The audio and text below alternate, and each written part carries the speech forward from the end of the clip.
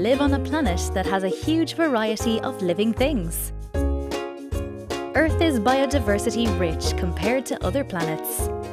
However, some of the Earth's biodiversity is in danger because of loss of habitats, pollution, overuse of natural resources, climate change, and the introduction of invasive species. Every living thing, no matter how big or small, has an important role to play in its ecosystem.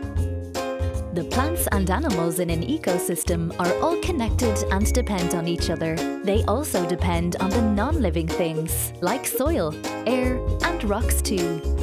The different species of plants, animals, and non-living things are connected like a big imaginary web.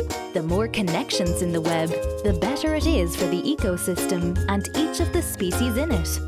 If it is missing a piece, like a plant or animal, the ecosystem could collapse. In Ireland, lots of our bees are in trouble and could disappear if we don't do something to help them.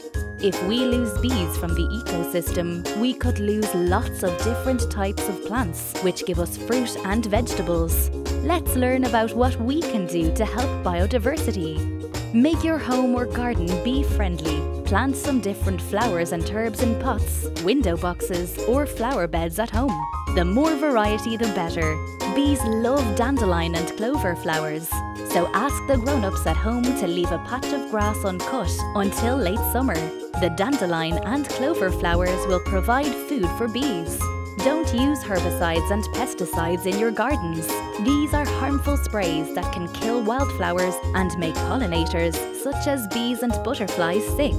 Remember, more bees equals more plants and also more biodiversity. We can also help other living things at home. Lots of living things make their home in dead wood, and other animals use it as a source of food. If you have a garden, create a log pile in a shady spot. This will provide a shelter for insects, who in turn provide food for birds. The older the wood, the better, and all you need to do is leave it be. Insects and small mammals will come flocking to it, and if you're lucky, you might even find fungi growing on it. This means you have lots of biodiversity in your log pile.